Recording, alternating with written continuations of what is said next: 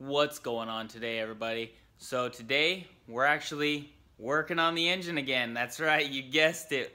We're still continuing on with this. We're still waiting on the rings to come in, but we'll get it most of the way put together and we'll go from there. With the bearings loaded in and everything cleaned up, the two case half sides cleaned up, it's time to start putting some silicone on. I'm using some ultra black. And you want to be careful not to get too close to the bearings or too close to the oil passages. You don't want to block any of those off. So we'll put some silicone on it, greasing up the main bearings and installing the crankshaft. The crankshaft has the connecting rods already on them, and then we'll go ahead and grease up the other bearings so we have grease going all the way around, or oil rather, all the way around the crankshaft. It's important to grease the sides of the thrust bearings as well.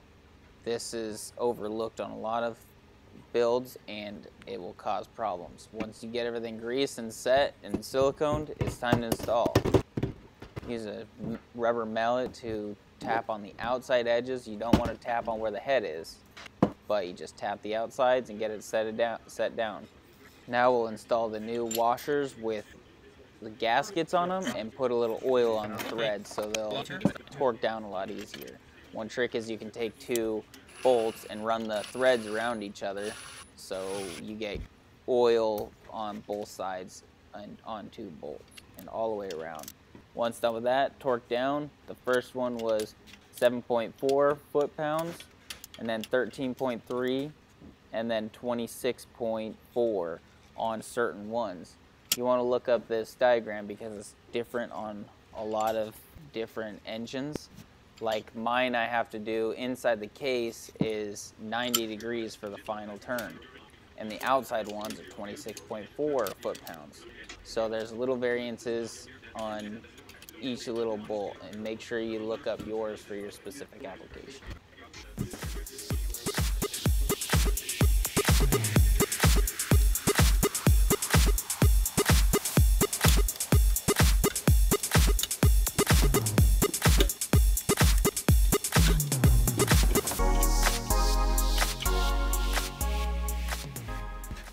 With everything torqued down, it's easiest to clean off the silicone when it's still wet or not completely dry, because it will break off or just rub right off. You want to clean out your oil pump side and your main seal side so that both those seals will seal properly. Those are the two important parts. The rest of it's mainly for aesthetics. Now that that's all done, it's time to install the rings on the pistons. Start on your bottom or your oil ring, but you want the oil passage ring, and then I went to the bottom oil ring, top oil ring. They both have little tabs that they sit in, and make sure that they go on those tabs. It's kind of hard to get the oil rings, the top and bottom, in because the passageway is rigged. Once all the rings are installed and the gaps are in the right locations, you want to oil down everything. Each ring, in between each ring, the cylinder walls, even the compressor. You want to make sure that there's enough oil to make sure that everything slides in there, because it's not going to be getting oil for a while. So you want to make sure that it's in there nice, and you just take the back of a hammer and tap that down once you get it into the compressor. It gets a little tough near the top, but just keep working at it. If you hang up on anything, it's best to stop, pull it out, and do it again. Because if you're pushing too hard on those rings, they'll bend and break. You want to make sure that those are perfectly round when you go to put them in, otherwise they're going to scar your piston. This is the hardest part because you've got to line your piston up with your connecting rod, and you can't really reach the connecting rod, and you can kind of put the piston, or you can kind of put the wrist pin in, but the piston can be cockeyed a little bit so it won't go in straight. So you kind of got to use the wrist pin to bend the piston around to line it up with the connecting rod. Once that's done, put a little oil on the top and then move on to the next one. You can move the crank by hand. Once you get a couple pistons in there, there's going to be enough force to where you're going to have to use a wrench. But just keep at it and get your next one in and go from there.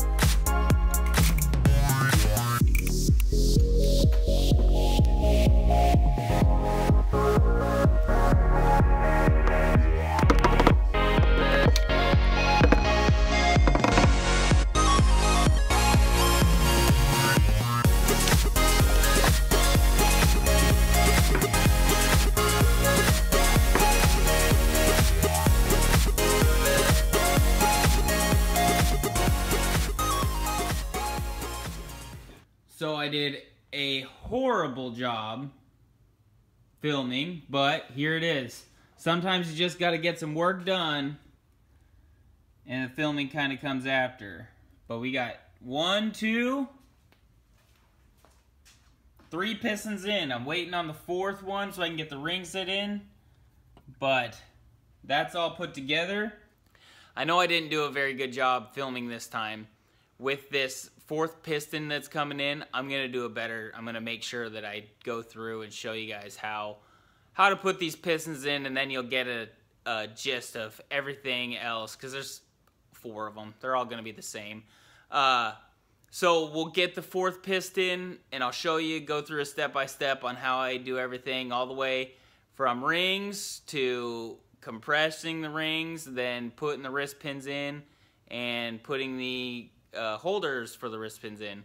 And that'll be the next video. Cool, well that's gonna do it for me today. I got a lot of work done. We got the short block pretty well assembled. I'm gonna start prepping things so we can get things painted, and I'm also gonna start working on the heads. I've decided to port and polish those brand new heads that I have, so that's gonna take a while, but it'll be worth it in the end, I think. So we'll get to that. This is pretty well put together. I can start slapping some more things on and getting ready for final assembly for everything, but it's still a little ways out. Now that we got everything buttoned up on this short block pretty well, we're still waiting on the 1 piston. That's all right. That's gonna do it for me today. I want to thank you guys for watching. As always, like, comment, subscribe. Hopefully we can get this done. Anyways, I'm gonna get out of here. Peace!